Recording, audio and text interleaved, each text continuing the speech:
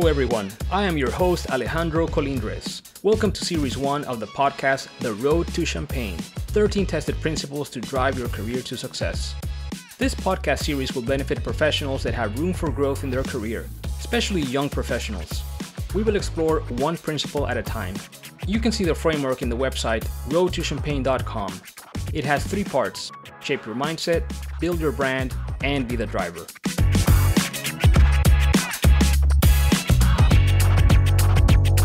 Today we start part 2 on how to build your brand. We'll explore principle number 6, know yourself. You see, to build your professional brand, you must start knowing yourself well. I bet you think you have great self-awareness, but what if I told you a Harvard Business Review study demonstrated only 10 to 15% of people actually are? So chances are you will benefit a lot by practicing this principle. Self-awareness is a key component of emotional intelligence. That is very likely what distinguishes the great leaders you've worked with from the crappy ones. Strong self-awareness helps you identify the right opportunities for you to shine, avoid the ones where you will fall on your face, understand what might be holding you back from growth based on your behavior, and even helps you minimize stress and anxiety. Here's the bottom line, people. To be an awesome leader in your field, you need solid emotional intelligence. To have solid emotional intelligence, you need sharp self-awareness. The formula is pretty straightforward. You can't be an effective and admired leader without understanding how you are wired and how others perceive you. Self-awareness is basically understanding how you are wired. It is composed of 2 parts: internal, or how you understand yourself, and external, or how you understand how others perceive you. Internal self-awareness is composed of your strengths, weaknesses, emotional response triggers, motivators and stressors, values, and aspirations. When you are self-aware, you can explain accurately each of those components. This knowledge helps you make better career and personal decisions, such as which roles and environments better position you to be successful. Okay, so how do you increase self-awareness? You can do self-assessments online or perhaps at your employer to identify your personality type, values, and strengths. I found them useful because not only did I learn what activities or approaches come naturally to me, and therefore what career choices can better position me for success, but also how to work with other people that are wired differently. Another great tool is feedback. This is huge. You must actively seek feedback. 360-degree surveys are great, and nothing can beat a one-on-one conversation with colleagues or clients where you can ask them what you are doing well and what you could improve. Of course, you must filter what you hear because not everything is actionable or important, but you will get amazing insights. An important aspect to consider is that you must create an improvement plan or action plan based on what you learned. You need to define specific actions with deadlines for the steps you must take to build on your strengths and to neutralize your weaknesses. Lack of action means no improvement. To help me dive into this topic, I am very excited to be joined by Dr. Jasmin Franz. Jasmin is joining us from Germany, where she is a certified business coach and e-trainer, an expert in talent and leadership development, and lecturer at the International University of Applied Sciences in Munich. She has a PhD in business administration and economics and has held HR and leadership development roles at Siemens and UniCredit. We met 10 years ago in a Harvard Business School executive education course. I am glad she's here with us because she is an expert in today's topic, among many other related topics. Jasmin, welcome to the Road to Champagne podcast. So great to have you here with us. How are you? Hello, Alejandro. Thank you. I'm really well. And it's an honor for me to join you to this podcast today. Thank you very much. Jasmin, so you work with top talent and you help successful professionals become even more successful. I really want our audience, especially the young professionals, to hear your thoughts on this topic. So let me ask you the first question. Based on your experiences coaching talent, why is self-awareness instrumental for professionals trying to grow in their career? I think self-awareness is a key element for driving your career. It's something like a compass, So this is a good metaphor for it. If you know about your individual strength, your motivators, and your emotion triggers, you can work with them and you can use them. When you want to grow in your career, you have to be conscious about your personality and your behavior. Indeed. So you always have to be aware how you are perceived by others. Yeah. Without this, you're not aware of your blind spots. and they can hinder you from your next career step, you know? Now, why do you think so many professionals don't pay the proper attention to knowing themselves, kind of related to the HBR study that I mentioned? Let me share 2 observations on this. So people often do not want to ask for feedback because they do not want to hear potentially a critical feedback, Yeah. And the second thing is also people often think what brought me here will bring you there or will bring me further. Mm-hmm. And they are convinced that they know how their behavior, their interaction with people is just fine. Yeah, that's a good point. And obviously, Jasmin, as one is growing in your career, you have new roles, new responsibilities, new team. The environment around you changes, right? So by definition, what worked before doesn't mean it's going to work now or in the future. So it's something that I think locks people into the past and then hinders them from future growth as you are progressing in your career. That's a great observation. Absolutely, absolutely. And this is exactly the point, because time changes. Even if you see right now that with our hybrid leadership we have, we work totally differently. It's also for employees as for leaders. They need a different knowledge. They need a different behavior. And that's why you always need to know what your personal strengths are and how to use them in the right moment. And you always have to learn something more. So every situation is different. Mm-hmm. Now, you also mentioned being a little bit afraid of feedback. What would you suggest to professionals to get over that fear and actually seek and embrace feedback? Don't be hesitant. Just ask for feedback. Of course, it's easier when you are in a yearly meeting with your boss to talk about feedback. But this is only once a year, and that doesn't really matter. Yeah. A real feedback is useful when you're just coming out of a meeting, asking your peers about how they perceived you, and asking your boss or other people around you. Yeah, just do it and ask for it. And then they will see that maybe it's also a chance for them that they get feedback from you. That's great. And actually, I want to ask a few more questions around feedback, because that's a huge, part of self-awareness. But let me ask you the next question. Can you share an example of a client that needed help with self-awareness? What were their symptoms and how did you help him or her get back on track? Yeah, that's very interesting. Let me introduce, let's say, Janet. She was really experienced in her field of studies. She was working procurement, one of my coachees. She reached out for a management position for around 3 years, and she did not succeed. So she was somehow aware of her strengths, but she was not aware of how others perceived her. And this was the point, because she had some blind spots on her behavior. Being rough to colleagues on the one hand, and shy and quiet in management meetings on the other hand. But the question was how we did find out. That's what you want to know. During our coaching, she did 2 main things. First, she asked peers and managers for feedback actively on her behavior and her presence. And the second point was also very important on that. She matched her own strength with what was requested from the management position. So together with her boss and HR, she sat together and matched the requirements for the position with her strength. And then she knew where were the learning areas for her. Yes. And this was really important because she didn't know before. And this is exactly what knowing about your own strength, but also knowing about what is requested and how you are perceived at the moment. So this is something like a triangle, Yes. And you know what I'm extracting?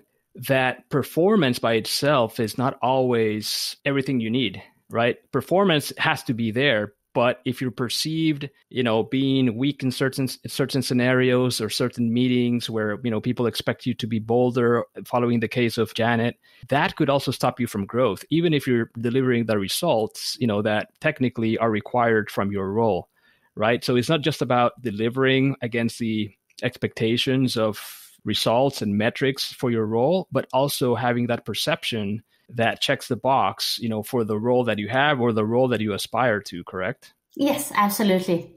Jasmin, imagine you go back in time to an 18 or 23-year-old Jasmin. Based on what you know now, what would you do differently to increase self-awareness very early on? This is a very hard question, but sure. It's a wonderful question. But indeed, I had a great mentor at the time, and he was a leader with a high self-awareness, which was interesting at the time because not everybody is like that. And I had the chance to learn from him how to build the self-awareness. So, getting to know about my own strengths and how to use them, because this is very hard, knowing about your own strength maybe is the first step and it's quite easy somehow.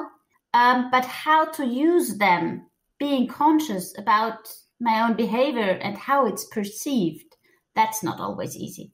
And this is the key point there. So being conscious about when you use your strength and then how you are perceived on the other hand. Yeah. So I tried to compare myself with the expectations of my boss and the organization. And of course, there was always an area for development, personally as well as with social competencies overall. Okay. From my own experience, what I would do differently is take those assessments earlier. I found them useful, but I took them maybe 4.5 years after I started working, when I went to business school and then future roles. So for the first 4.5 years of my career, I thought I knew myself. And of course, I had to express it in, university essays for admission.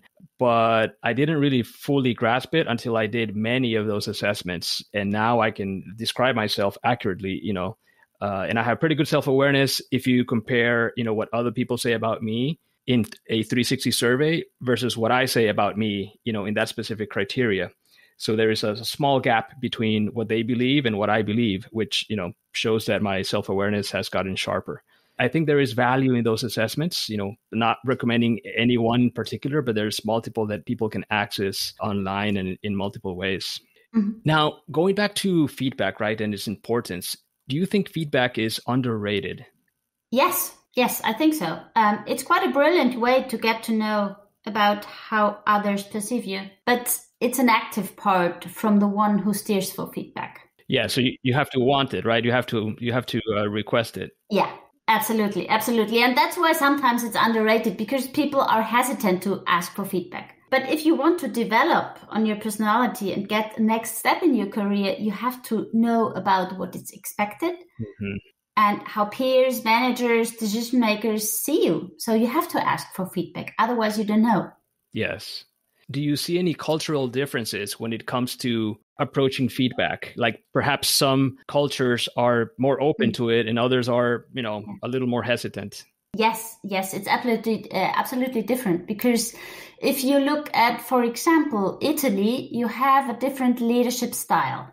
So as an employee, you are not really asking for feedback. You're just doing what your boss tells you. And also, for example, if you look at China, I had the experience that you have to work very close and a bit of a time with people to ask them for feedback because it's also a country where people are not used to. Yeah. And in Germany, I would say it's quite usual that you ask for feedback and you give feedback. Yes. So you're right. This is culturally very different. Interesting. If you get feedback on something you consider is part of your personality, can or should you change it? Can we change something about our personality that might be an anchor? You're asking a question which definitely comes up when you ask for this feedback. But basically, I think your personality consists of characteristics, of preferences, and of behaviors. You can't really change your character, but somehow you are able to learn how to behave and how to control your emotions, how to emphasize on improvement areas. So I think the really basic personality you can't change, but you can work on developing some areas of behavior, of emotional triggers, of how you interact with others. Yeah. It's not about then being an actor, and behave differently, but it's to build on your personal strength and somehow to work on the improvement areas. So you can change a bit to the positive. Yes. And I've seen this, Jasmin. I've seen people that are very, bubbly, energetic. They're very outgoing. But, if they are in a meeting with people that are a little bit more introverted and shy, they take over the airspace because they like to dominate the conversation. So if you give them feedback saying, hey, you're not giving the other teammates the opportunity to express their views, which we want to hear. Can you, tone it down a little? I think that's very valuable feedback. It's not saying, hey, change your personality. It's saying, hey, in this meeting or in this business context that we're in, we need you to give other people the proper opportunity to express their views. Don't be overpowering.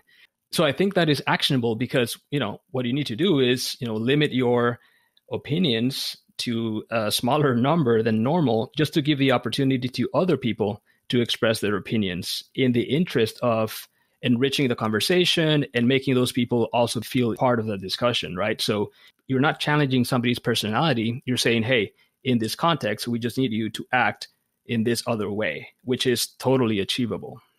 Yes, and this is funny because I thought from the other perspective, from the people who are more quiet and who are maybe a little bit shy in the meetings, because correct.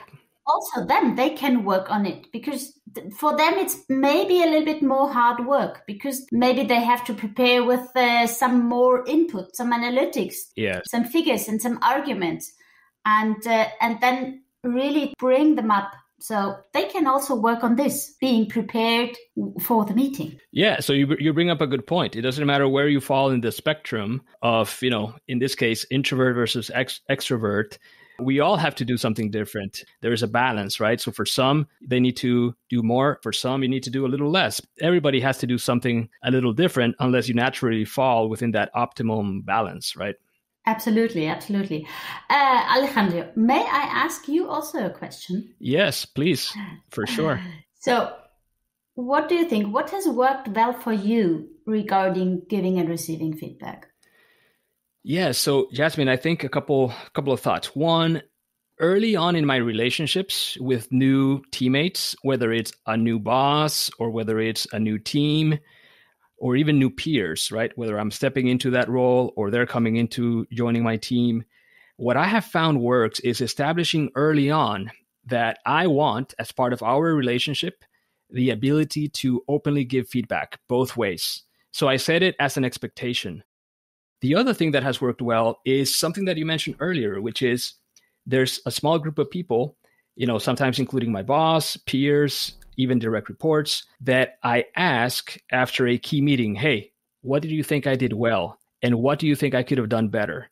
And they'll give me some pieces of information that I find useful. I'm like, oh, okay. I didn't notice that I didn't make eye contact with Joe. So maybe, I made him feel left out of what I was saying. Little things like that.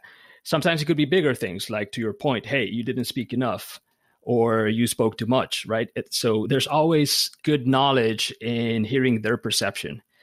And as I've said before, right, you have to filter that. Sometimes it's not really actionable, or you get contradictory feedback, or it's not really something huge, right? Like if you don't address it, it's not going to really, slow you down in your career growth. So that has worked well. So, just to wrap it up, setting that expectation up front in the relationship, and two, requesting it in, everyday situations, not just that quarterly or annual review. And I guess, Alejandro, that people maybe, when you asked them first time for feedback, they were a little bit surprised. So after a meeting, for example, but they get used to it. Correct. What do you think, right? Yes. I mean, in some companies, it is part of the natural culture. In management consulting firms, I worked at Carney, McKinsey, it's like that. Mm-hmm. In other companies, not so much. But once they know you and they know that you like feedback and you expect feedback and you're willing to give feedback, then that becomes part of the team culture, right? Maybe not of the whole company, but it's part of that team culture. So you can influence the culture around you in your, immediate team. And then all of a sudden, I've heard of other teammates doing the same thing with each other, giving themselves feedback without being that time of the year. So I think you have that ability to influence that little world within your organization. Very well. So, Jasmin, each of our audience members is on their journey to success, trying to get to their champagne. What is the main thing you want our audience to remember when they think about why they should know themselves? If you are aware of yourself, you gain more professional, personal, emotional, and social control, meaning overall happiness, because then you're convinced you are on the spot and you can reach a higher job satisfaction and better relationships. It's the way that you can drive how you are perceived by others. I think this is important. Great thoughts. And, I didn't mention this before in the podcast, but there is some research out there that shows that self-awareness not only helps reduce stress, anxiety, but gives you what you mentioned, which is more satisfaction, happiness. So there is some very tangible benefits, not only just career growth, but things that affect you on a daily basis. Awesome, Jasmin. So thank you so much for joining me today in exploring this powerful principle. It was really insightful to hear your perspectives. It was an honor for me. Thank you so much. Danke, Jasmin. So if you'd like to follow or contact Jasmin, you can do so via her LinkedIn page or her website, www.franzcoaching.com. And that is FRANZ coaching. And remember, everybody, you can and must take action to start unlocking the power of this principle in your life. It is a critical component of helping you define in which direction to grow and in helping you get there. There are many great sources of deeper information about self-awareness and emotional intelligence that I encourage you to explore, including books, online resources and assessments, courses, etc. Consider this episode a high-level overview with the aim of emphasizing how critical this is to your growth journey. Let's meet again in episode 7, where we will explore why you must stick to your values. Values are a core part of self-awareness, but so important they are their own principle. I have another amazing guest lined up for you. Thank you for joining me in this episode. I hope you are inspired by this principle. So cheers to your success on your road to champagne.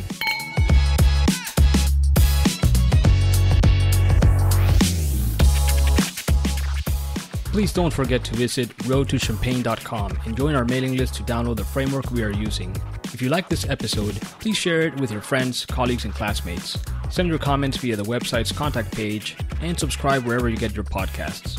Follow Road to Champagne on Facebook, Twitter, Instagram, and LinkedIn.